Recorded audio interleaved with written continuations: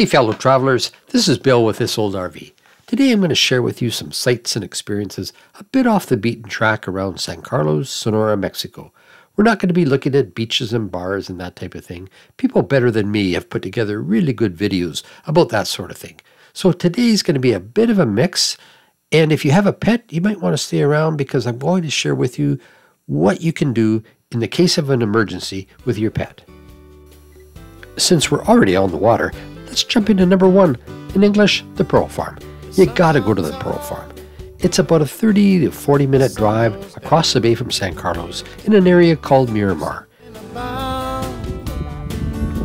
This old beach town, just outside my window, I can hear the sounds of a big old rusty shrimper. Rarely you have a group that survives, that the whole group survives till the end.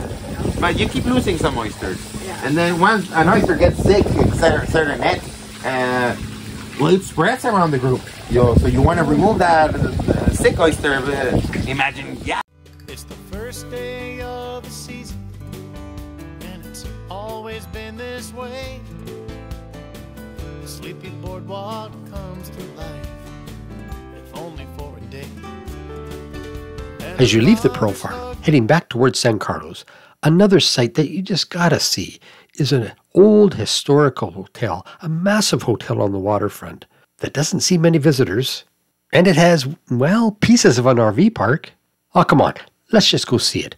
But first we have to drive through a residential area, about 1.5 kilometers. So say 1 mile to the old hotel, passing by what I think is a drug lord's home, under construction. Michaela seemed to think it was a new apartment building under construction. No, that's not an apartment building. That's a drug lord compound.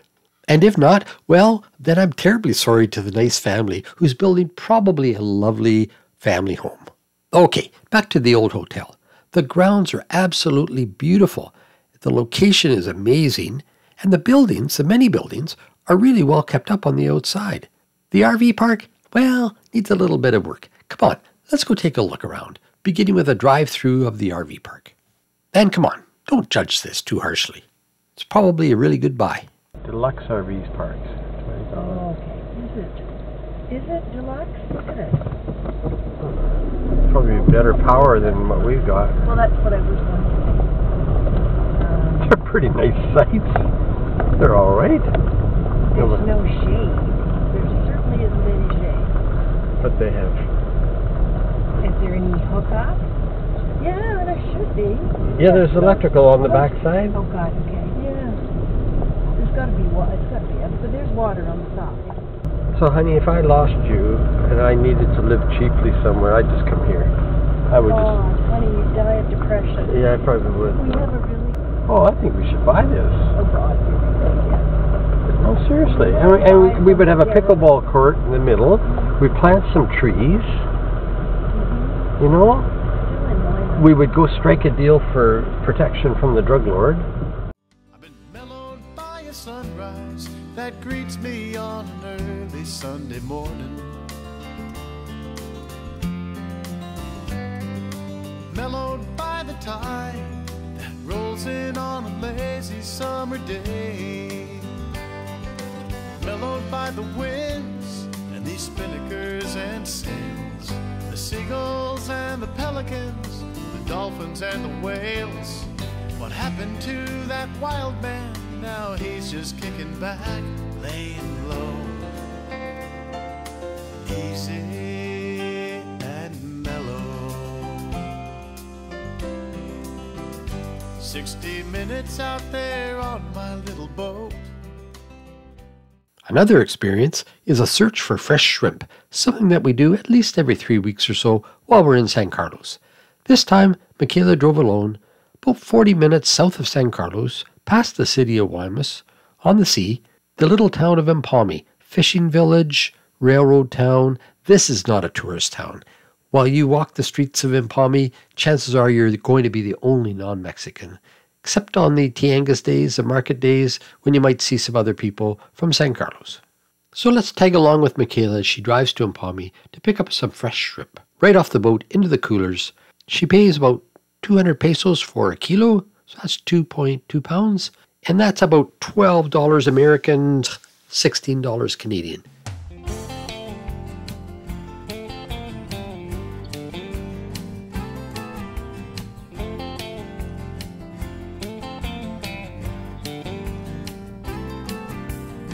That little diamond is way too tiny. She said, is that the best ring you could buy me? Don't you know this is her big day? Daddy's girl always gets her way.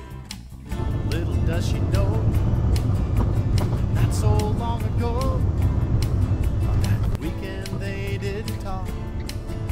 It's not quite what she thought. 3 days on a desolate coast, south of the border down in Mexico. A sleeping bag and an old guitar, camping out under the stars.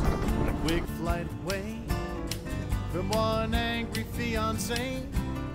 You should have heard girlfriends talk that first night he went walking.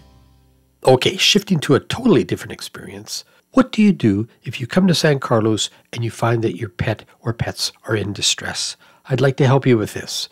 We've been through this so many times with our 2 rescue cats, both found in Mexico.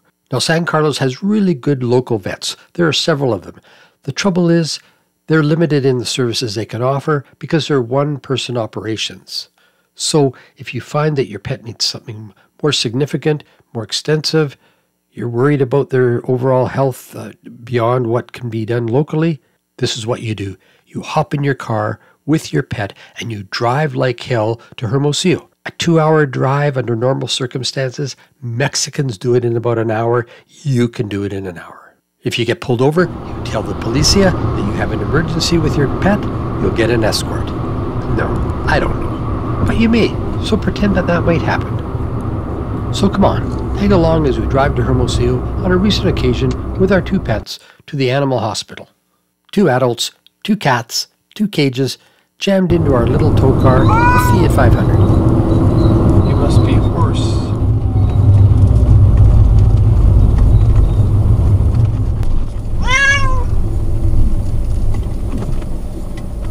Favorite spot? Front door. Oh, right there. Where it's dry, yeah. Ooh, sweet. Hey traveler, how was your trip to the vet today? Oh, noisy. Extremely noisy and hairy.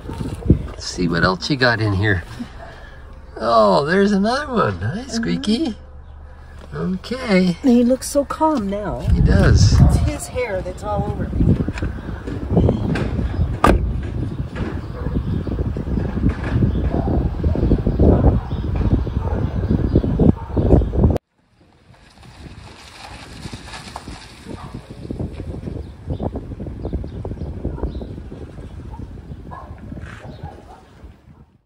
This is an exceptional animal hospital. Capable, professional, skilled staff who really care. Available 24 hours, 7 days a week. It's a teaching hospital with every imaginable specialty. They have saved our special needs cats on numerous occasions. Okay, ready? Yeah. It will be 4,000. Okay, shifting gears again and bringing up number 5 for experiences around San Carlos, Semana Santa, the Easter celebration in Mexico. Now, throughout Mexico, Semana Santa is huge, but in San Carlos, it's massive. This little town of approximately 8,000 to 11,000 people, who really knows, explodes into hundreds of thousands of people. And I mean hundreds of thousands of people over the Semana Santa week. It's incredible. Let's take a little drive down to the main street to see what's happening. I think you should do a pass. No, honey, we'll get caught in here and we'll never get out again. We're not. I think we'll just sit here for a second.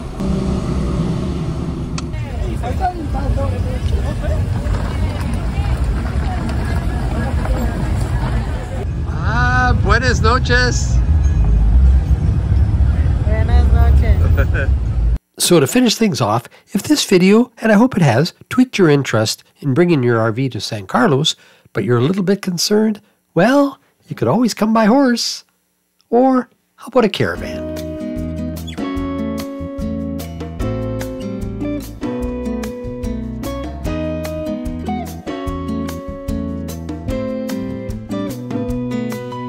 That's life.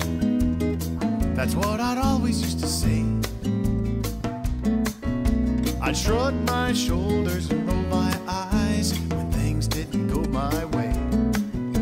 I'd think about the luck that I didn't have and say, man, why not me? But now I Thanks for watching. I hope you come back. Life.